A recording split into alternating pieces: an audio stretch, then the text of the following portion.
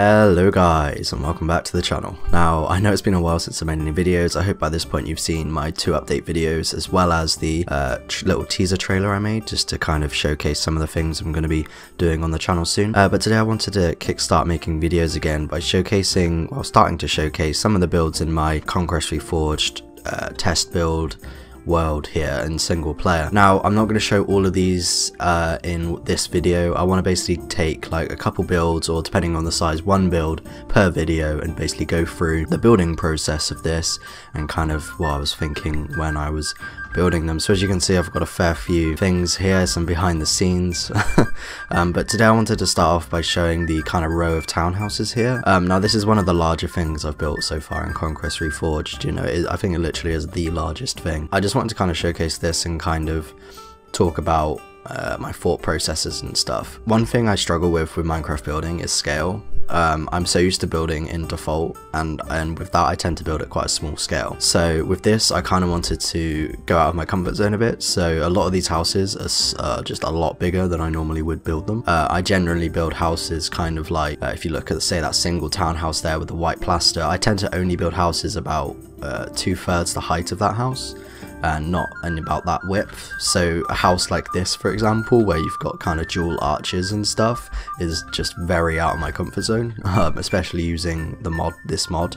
It's all new blocks, all new stuff. So yeah, I just wanted to push myself with the new palette, and also with building in general. So the first house you've got here is kind of like I would probably say it's one of the poorer houses on the street. So I think for the kind of wattle Tudor frame here, I used the mud one to kind of illustrate, you know, it's kind of a poorer house. You know, it hasn't got plaster. Well, it has, but it hasn't got a lot of plaster, so it's, you know, kind of poor, I guess. This white one here would obviously be, because it's due to its size and also because of the materials and stuff used, would probably be a richer house. I mean, I've tried to include storage in the bottom here to kind of illustrate maybe it's like a merchant's thing, or something to do with some sort of sale of something. So I've kind of got little details, like I've got the pots here, got like barrels, got a rat there as well, because, you know, why not? Yeah, so I just got kind of loads of details here to kind of, you know, show off the fact that it is some sort of storage building or something like that. I'm really happy with kind of the details. Same thing with this house here that you can achieve with Conquest Reforged. So for example, by using the beams, you can kind of get these cool supports, and by using like things like the railing blocks, you can get these cool kind of cross frames on the edges of the plaster, which kind of look like cool supports as well. I've also used the shelf blocks here, which are generally used for like you know, other things, but they look really good for kind of windowsills. So I've used those here, as well as some blocks behind to kind of insigniate, I don't know if that's a word, I don't know, kind of be a window. And I got these window shutters as well.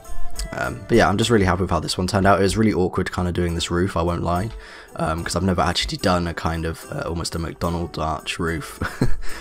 So that came out well. I'm really happy with this. But yeah, as you can see, there's kind of all sorts of little details to kind of get the look I was going for. As you can see here, we've got some flags going across to kind of like this, almost like a totem pole. But I don't know what these are actually for. You see them a lot in like Minecraft builds and stuff, but I think it might be some sort of like, I don't know, like a birdhouse. I really don't know. If anyone could tell me down below like what this is, then that'd be greatly appreciated, because I've absolutely no idea. But it does look kind of cool, and I think I've captured the essence of what it is, whatever it is, quite well.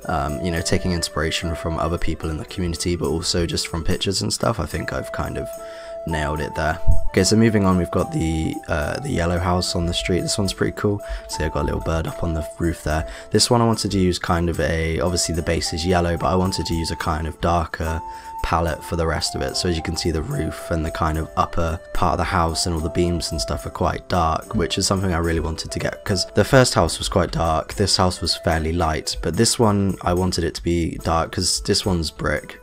So I wanted it to kind of be different from this one and this one, but also kind of stand out at the same time. And since these are both quite light houses, I thought this would be a perfect kind of colour scheme to go for. So as you can see, I've kind of left out details such as the window sills here and window shutters, particularly up here, primarily because this is a house which is probably in the mid-range, in my opinion. Like, it's kind of in between this one and this one, you know. They've got the plaster, but it looks kind of old, you know, it's old wood, it's dark, it's, you know, it's aged, you know. They might not have certain things like this one where it's all kind of looks a bit fresh. Another thing I tried to do is I tried to aim for more realism with plaster. So I figured it would probably make more sense for there to be more exposed stone on the bottom layer of the house as opposed to the second layer. So I wanted to kind of get that difference here. That's something I've tried to do here as well. Like for example, at the bottom here I've got these bricks which contrast well with the white plaster, and I like that because it kind of brings in a bit of gradient and also kind of brings in a nice transition from kind of dirty kind of like foundations to kind of plaster to, you know, the kind of upper plaster there. Next up we have this house which I showcased in another build. It's that one right over at the corner. That's another thing actually. I have reused some of the houses, but that's because I just love how they look. So, you know, I'm not gonna beat myself up over that. This house is more of like a for grain storage, I guess, or something. It's definitely out there in terms of the look. You know, you've got this plaster and kind of Tudor block look for the rest of them, but this one's kind of sat here in strong stone. So maybe it could store. It's definitely some sort of storehouse. You know, you got the crane here. It's a super basic crane. Probably, I don't know if it works, I don't know.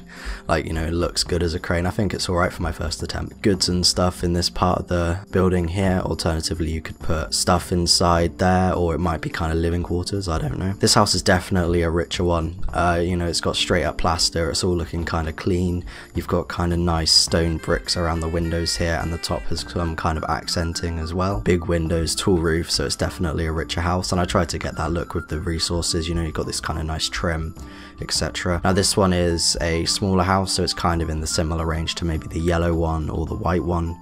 It's just kind of cool. It's more of a dwelling really, so it's quite small, but it has got quite a big door, so maybe they kind of store a lot of things on the bottom floor and then live on the second and third. But yeah, I think that pretty much showcases the build. Sorry if the commentary's been a bit rubbish. I haven't actually been able to speak or do voiceover for a video in literally like, trying to think now, it's May, nearly June now, so probably like a month or two. So that's kind of why all my videos have been text based, is because I literally haven't been able to do voiceover. So yeah, I really hope you guys have enjoyed the video. If you really enjoy this kind of thing where I just kind of talk about what I've done, then that'd be greatly appreciated. If you have any questions or any information you want to drop down below, then feel free. Make sure to subscribe to the channel because we're really close to hitting 1,000 subscribers. It's nuts. I never thought we'd get to this point, but we're very close. If you want to follow me on Twitter, you can. I just tend to post stuff on there. Same thing for my Instagram. I tend to post things like build pictures and stuff on there. And yeah, I've also got my Discord server, so if you want to talk to me or ask me any questions, you can just join that, message me in general, and I normally reply. Actually, I'm pretty good with that. So anyway, I really hope you guys have enjoyed the video. Make sure to like, comment, subscribe, all that stuff, and I'll see you in the next one. Goodbye.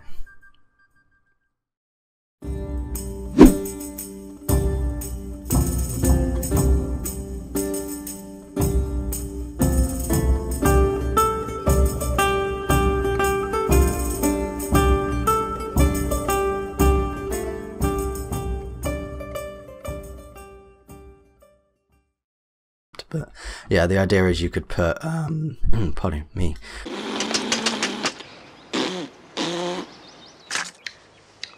What a strange person.